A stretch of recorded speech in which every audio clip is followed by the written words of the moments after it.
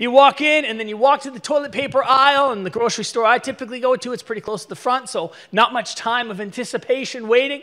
But you turn the corner, and so many times, I turn the corner, nothing. And my instant response is cynicism. Oh, right? I'm cynical. Why? Because somebody overbought. And I'm going to find them. And just a little bit of toilet paper. This is my hopeful jar. And this is my hopeless jar. And just a little bit of toilet paper. It's just a little bit, but like my hope waned a bit. Or like when my kids, there was kind of like a lockdown for school. And I hoped it would only be 2 weeks. But it wasn't. I hoped those masks would not be mandatory, but they weren't. And then I hoped my kids would listen, but they didn't. And then I thought things would go better, and I thought I'd see my friends, and I thought, and if we're not careful, just don't trip on it later, and I'm fine. What we have done, and it's not just one moment, it's not just one piece of time, but if we're not careful, what happens is these little moments of our life leave us with an empty jar of hopefulness. And we wonder, is things going to get better? And what we do is when something transfers, there's a withdrawal from being hopeful to hopeless, what we do is if we're not careful, we become cynical. I mean, some of the greatest comedians on the planet are the most cynical people on the planet. And you laugh at their jokes. I mean, some of the leading atheists in the world are comedians. Why? Because they're cynical. And we laugh at their jokes. And if we're not careful, this type of cynicism can rule our lives.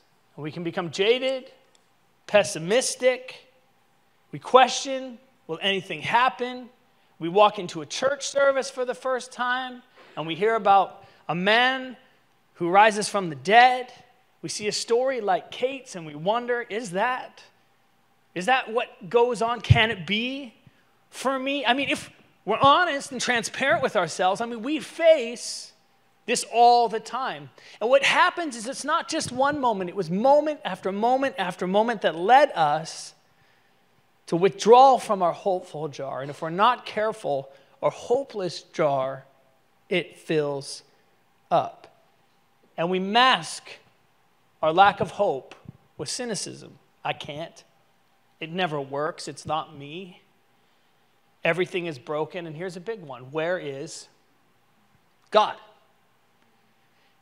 What I find fascinating about the story of the Bible, throughout the whole Old and the New Testament, is people are wrestling with this question.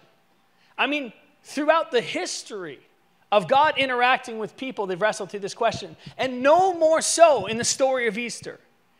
I mean, there's people that have been waiting for God to do something. I mean, the separation between the Old and the New Testament, if you've ever read the Bible or if you've learned a little bit about it, is about 400 years of God not saying anything. It's 400 years of silence. No prophet, no word. It seems like God is done. And the Israelite people, the Jewish people who followed God, were like, God, where are you in all of this? Not just that, but when we find ourselves in the story of Easter, the Israelites are under Roman occupation. Now, we complain about taxes in Canada. That's for another day. I'm never going to address that here, okay? But we feel the taxation, right? You feel the taxation, but here's the deal. When you're under Roman occupation, you have no choice. Democracy is not at work. It's just put on you. Your food gets taken. We read our Bibles through the Western lens, and we go, oh, I guess everyone has a cell phone and a TV, and they drive from point A to point B. No.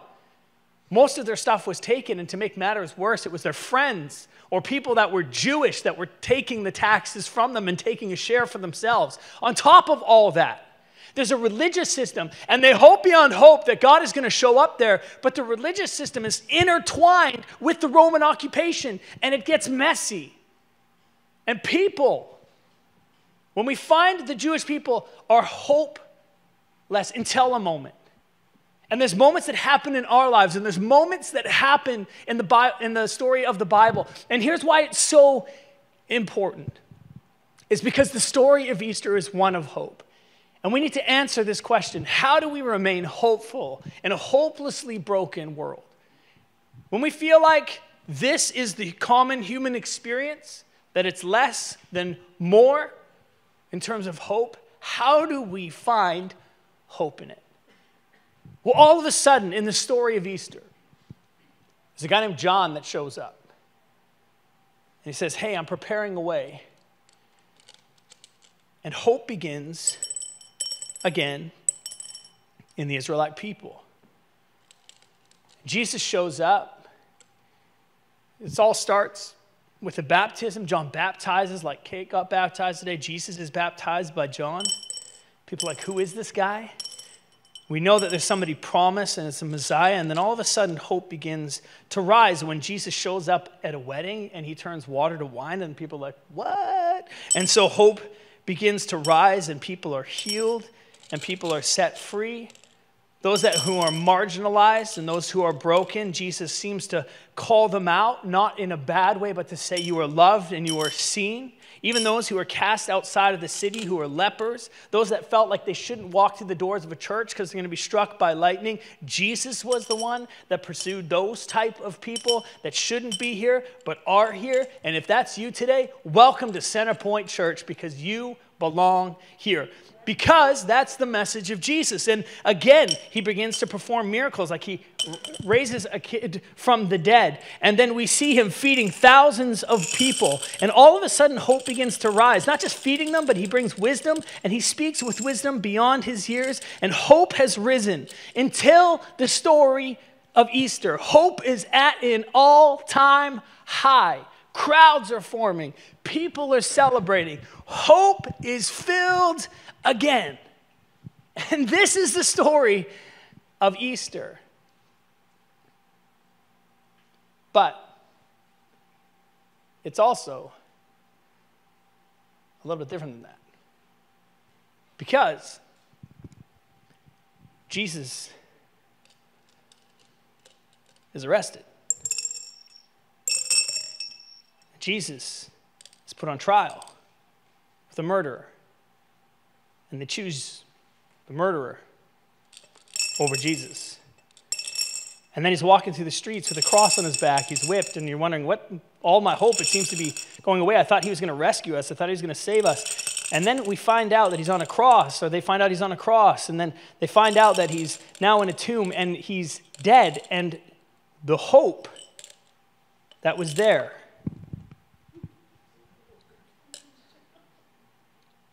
was lost. You see, there was nobody outside the tomb that was counting down. There's nobody there. Nobody saw Jesus rise from the dead other than Romans who were guarding the tomb. You see, in the middle of Easter, the story when Jesus dies, hope is at an all-time low. And so you need to ask yourself this question: well, then what changed between Jesus' death and people choosing to give their life to follow him? And the story of Christianity, it's not built on a bunch of rules and regulations. The story of Easter is not, it doesn't just hinge on your good work. It doesn't hinge on a building. It doesn't hinge even on a group of people. It hinges on an event. The event that Jesus died, but that he didn't stay there. And because he didn't stay there, that God fulfilled his promise. And when things felt like the least amount of hope, when it felt like nothing else could go right, God was still at work. Like Kate said in her story, it felt like a fog. And maybe for you, that has been your story. that you feel like you have no right to be in a church. You feel like you have no right to pursue God. You might even have felt like hope has been lost. What's the point? But you got up this morning and you got to church. And I have good news that there is a God in heaven. We call him our heavenly Father that sees your story and sees your life and sees what you're going through and sent an answer in the person of Jesus. And the story of Easter is that what seems dead actually can be brought back to life. And so that is why people have chosen again to follow him. That when all things felt lost, what changed the game, what restored hope again, was an event. The event of Jesus' resurrection.